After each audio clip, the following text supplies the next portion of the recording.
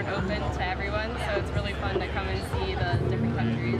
Yeah, different cultures, try the cuisine, get photos with like fun mascots that are representative of the different countries and stuff, so it's very fun. Well, we just got here and we went to the Philippines embassy, and it was just cool seeing the history of the different countries and how the relationship with the United States has evolved over time, and speaking to the individuals who are actually like living at the embassy as well, and getting their perspective on the U.S. and their country and what's going on locally in their countries.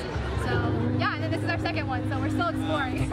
We're part of an organization in GW called the Philippine Cultural Society, and we're invited here today to perform one of our dances that we perform in our annual culture show called Tandaan, and we're dancing a dance called Cariñosa.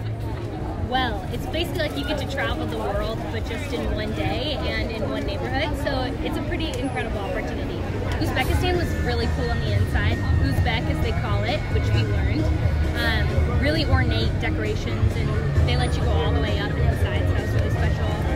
Everybody should go out and experience it, because it's awesome that they do it, and two, you get to learn about new places and new things.